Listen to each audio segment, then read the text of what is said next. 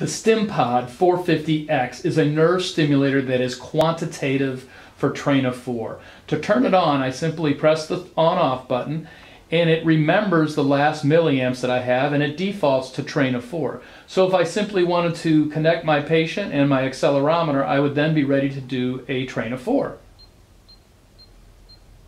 There it shows that my 4 bar graphs, and it shows that I had 112%, so I do not have any paralytic on board.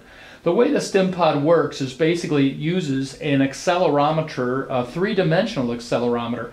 This accelerometer can be placed on the side of the thumb, the back of the thumb, or the front of the thumb. The key is you don't want to place it all the way down in the base of the thumb, so it needs to have movement to be able to be registered.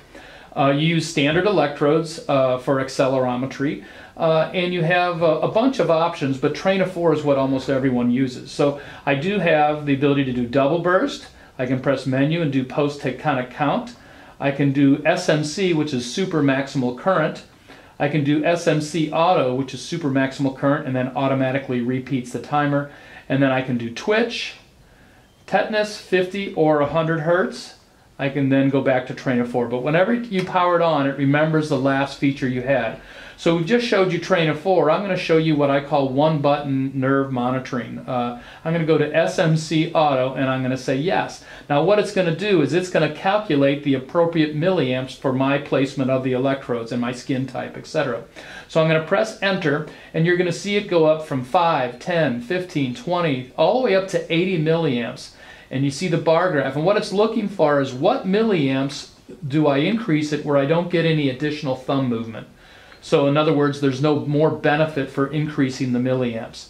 So in this case, it found that my electrode placement is ideal for 40 milliamps. It's now going to take a train of 4 in about 5 seconds now at 40 milliamps, and you'll see whether I have paralytic on board or not.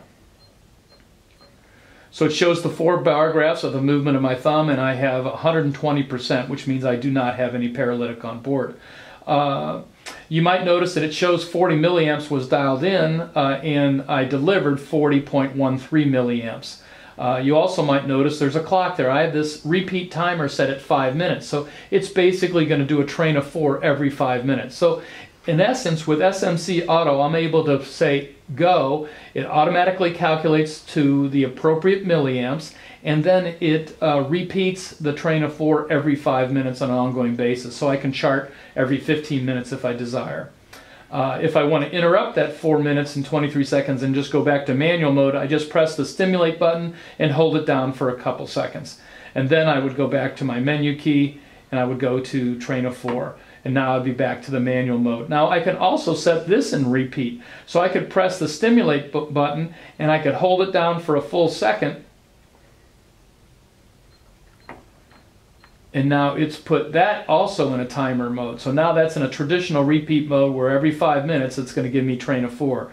So I have the ability of using SMC Auto, which is kind of like one touch monitoring, or I can just turn on the monitor, have it remember the last setting, and I can press start, or I can press start and hold the stimulate button for a second and a half, and it brings up that repeat timer. So once again, when I turn it off, it will remember the milliamps of 40 milliamps, and it'll remember that I'm in train of 4 mode. As I turn it back on, the device will, there it is, train of 4 and 40 milliamps. The device will automatically shut down after 10 minutes of not operation to save the batteries.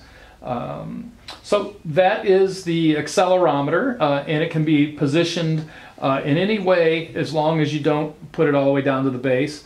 Any electrodes can be used, and that's called accelerometry. We have another option where you can choose a different cable and then you're able to use EMG. This is the EMG sensor that would be connected also just like this. So EMG is for when you have your arms tucked so tight that you cannot use the thumb. So with accelerometry you can use the thumb or the tibial nerve such as the big toe, or we have EMG capability. We're the only device that gives you a choice between accelerometry or EMG, and we're the only device that does both with quantitative train of 4 monitoring. Thank you, and please call Bell Medical for more information on the Stimpod 450X nerve stimulator.